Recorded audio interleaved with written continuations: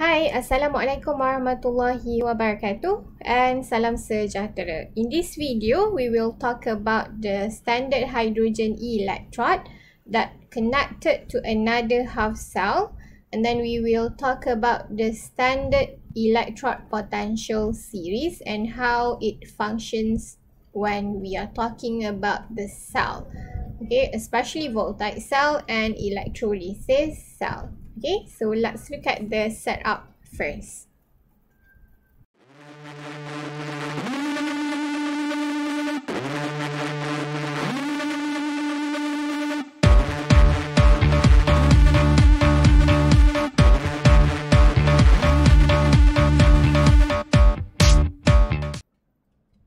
Okay, now let's look at the setup of apparatus. How to determine the standard electrode potential for copper metal. So instead of using zinc, okay, like the previous video, so we are going to use copper. So this copper metal is actually the metal M.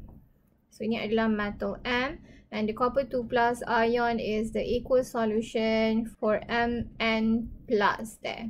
Okay, so you can use any salt solution that is soluble in water, such as copper nitrate solution.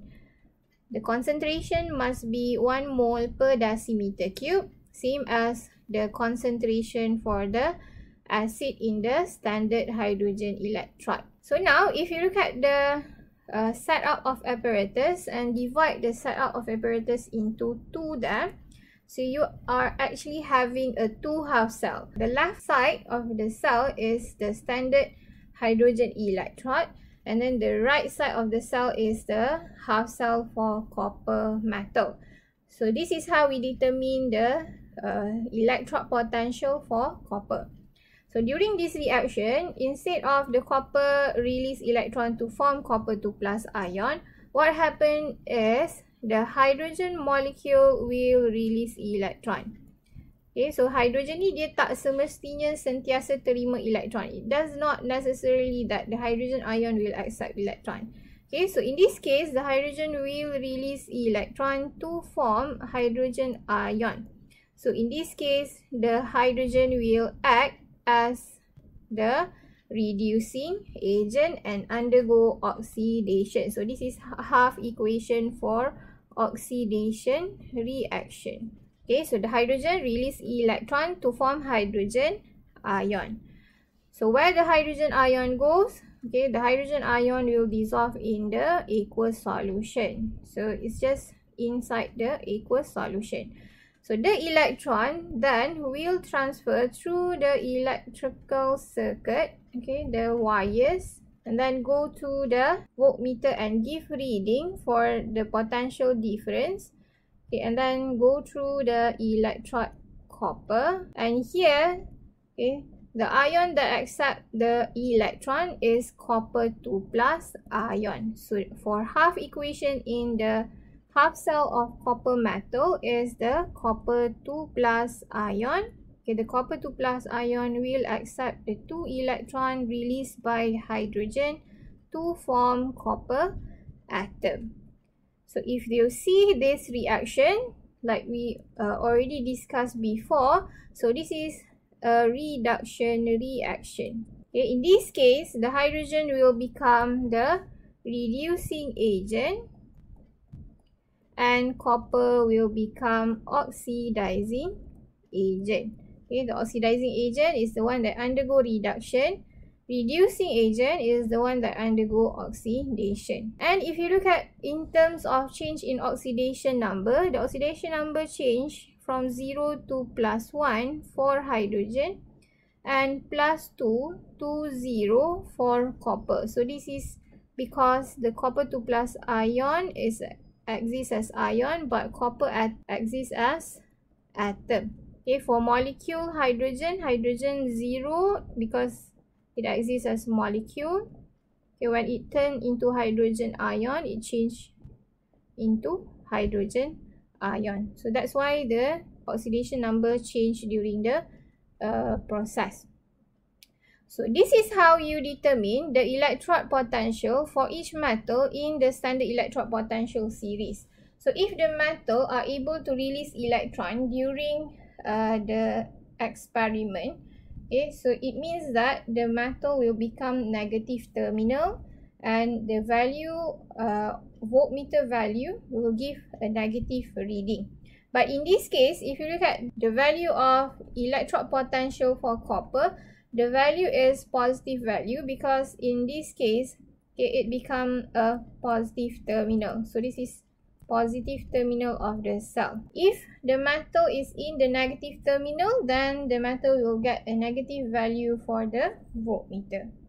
So now let's look at the standard electrode potential series. What is standard electrode potential series? Okay, this is how your standard electrode potential series look like inside your textbook. So actually this is a very simple standard electrode potential series. If you Google around, so you'll see that there is a lot more metal or compound that we can insert into the series. But this is a very basic one. Okay, so if you look at the series now, so the examples that I give you is between zinc and copper. But if you look at the textbook, it's actually comparing between the magnesium and silver. Doesn't matter. So let's focus on the metal that exists in the first part of the series, means at the upper parts of the series, this area.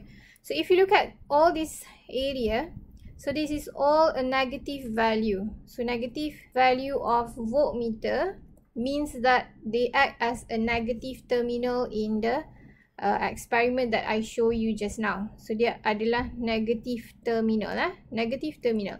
Apa maksud negative terminal ni? Negative terminal means that the metal easily release electron during the setup of apparatus. Means they easily release electron. For example, okay, we can use magnesium, zinc, or any metal yang above the standard hydrogen electrode.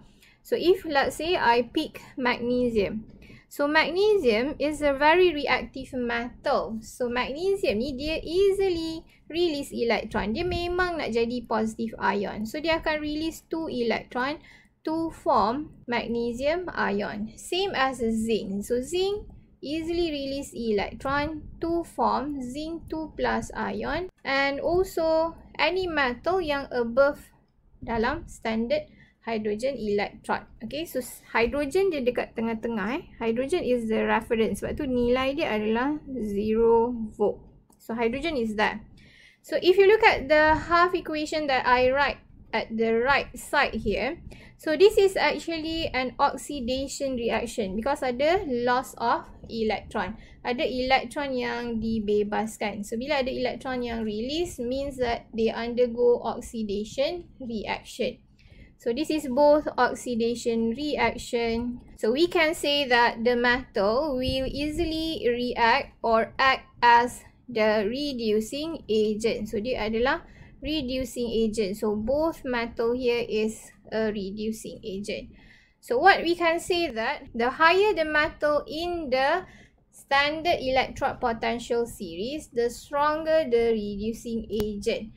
Okay. So means that they will act as a stronger reducing agent. So how do you memorize that? Just write RA on the upper side of the series.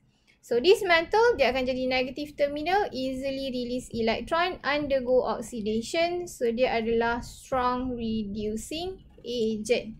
So how about the ion yang ada dekat bahagian bawah standard electrode potential series ni? So let's say we take copper just now. So copper dia dekat bawah hydrogen It's just slightly below hydrogen. So when we connect copper 2 plus ion to the standard hydrogen electrode, okay, standard hydrogen electrode tadi. So what happened is instead of releasing the electron, so copper 2 plus ion accept the electron. So dia akan accept electron and form copper atom. So this is actually, okay, why the positive value is there. This is because it become the positive terminal. So tadi yang atas dia become negative terminal. Tapi untuk yang bahagian bawah dia akan jadi positive terminal because they have the positive value. So dia akan jadi positive terminal. So now I take another example. So let's take the silver here. So silver also at the bottom part of the series. So silver will accept electron easier to form silver atom.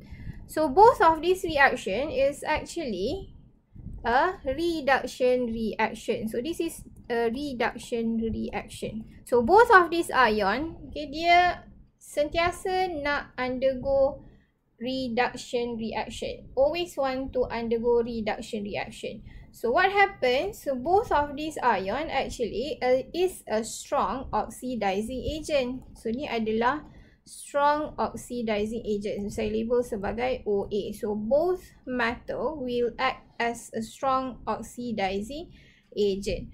So this is what it means when it draw a line going down and going up the series.